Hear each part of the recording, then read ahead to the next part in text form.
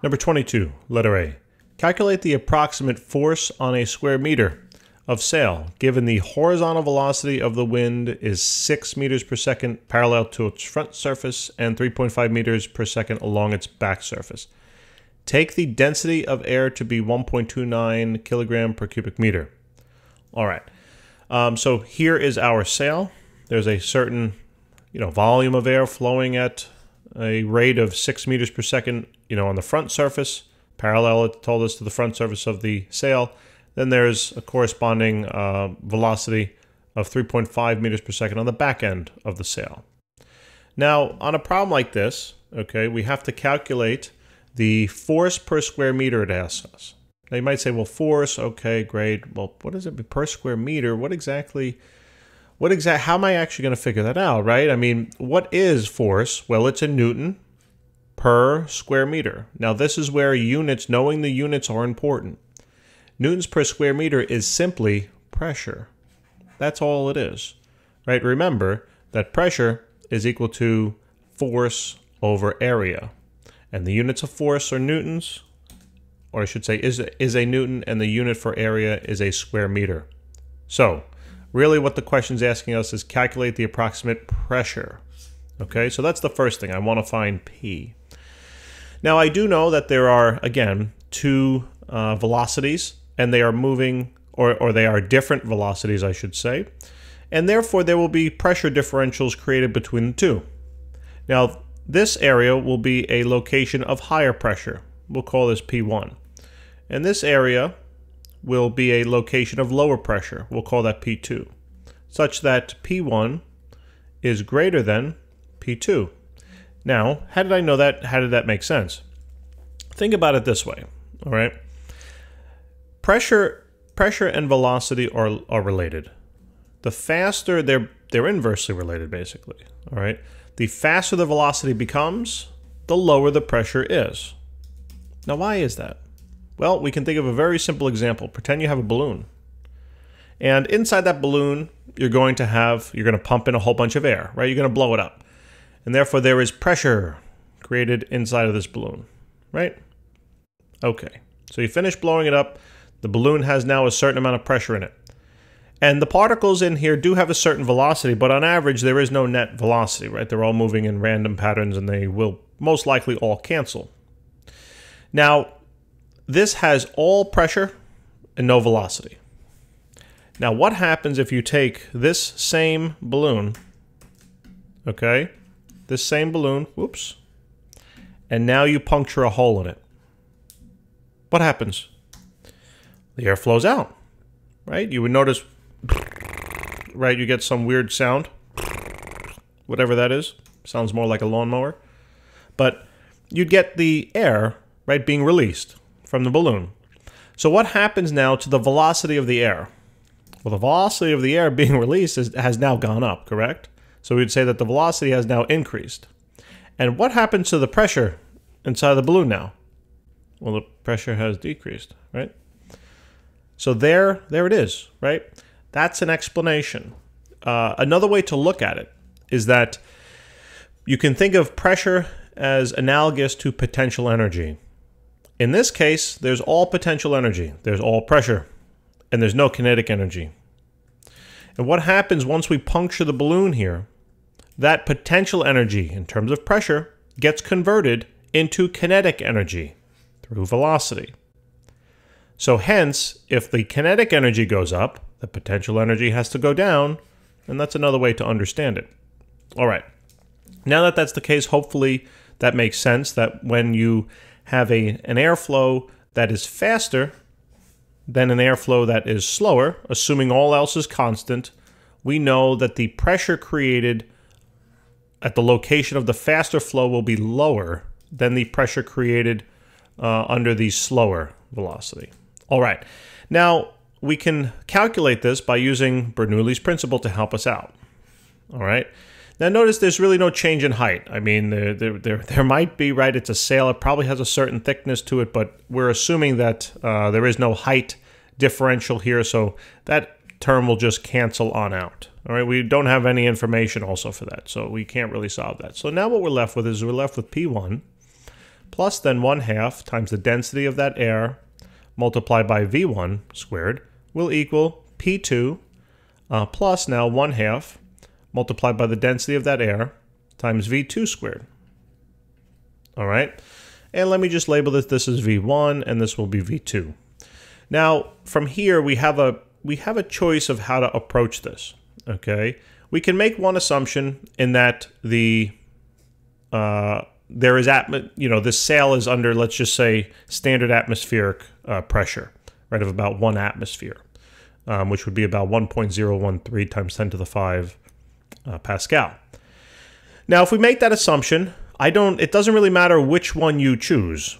You can make the assumption that this one is experiencing the atmospheric pressure or this one is experiencing the atmospheric pressure. It doesn't really matter in terms of how you're going to calculate it.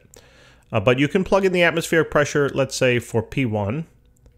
All right, and if you do that, then what you will find is that P2 will be reduced exactly by the difference between the two velocity values, essentially the two kinetic energy values per volume here, all right, in the equation.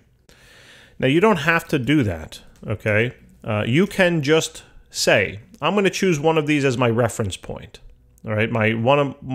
One of these pressures, excuse me, as my reference point. For example, pretend you had an object being thrown off of a cliff, right?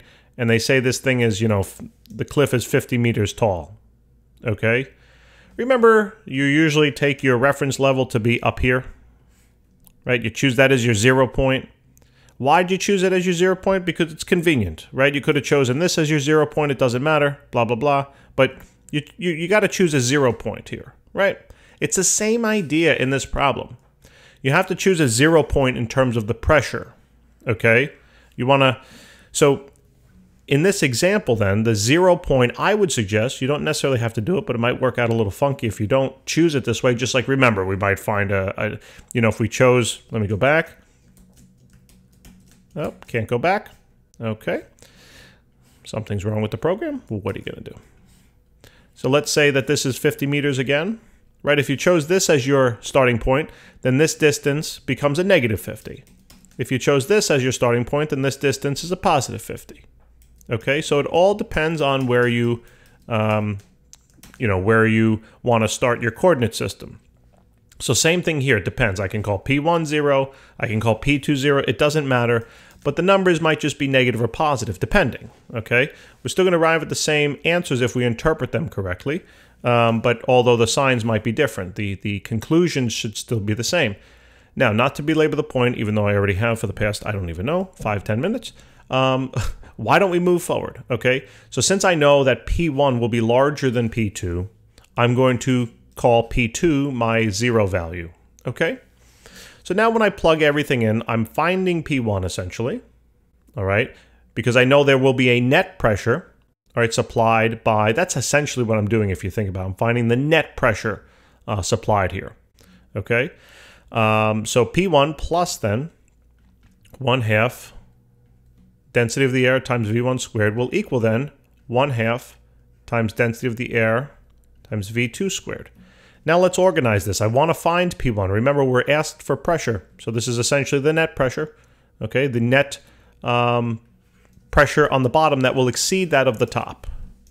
So here, when I subtract now this value on over to the right-hand side, I can combine these two terms, right? They have the same, they're the same factors in there. So I'm going to pull out a 1/2 density of air, and then I'm going to be left with V2 squared minus then, because I had to subtract this piece on over, V1 squared.